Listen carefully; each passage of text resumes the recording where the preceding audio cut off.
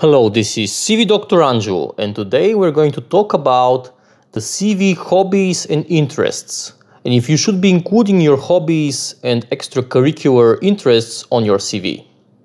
The three main points I want to say: first, it is okay to include this section.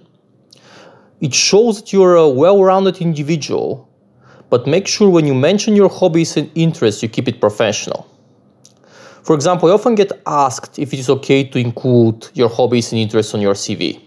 And the answer is yes, it is okay and you can include this.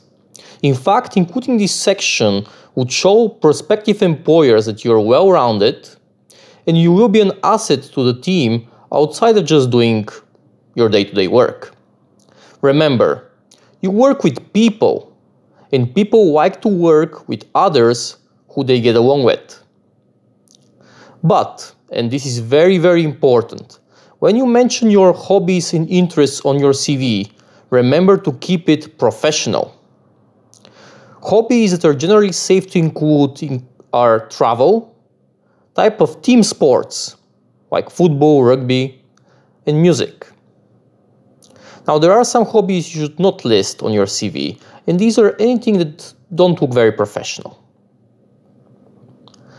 For example, you may not want to list that you like betting or you like playing video games, things like that. Things that you would not expect a serious businessman or your prospective boss to be doing in their free time. Otherwise, include what you've done. Don't be shy. It shows you're a good person and people would want to work with you.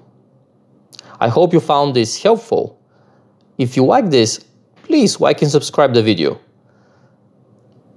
This is CV Dr. Anju. Good luck with your job search.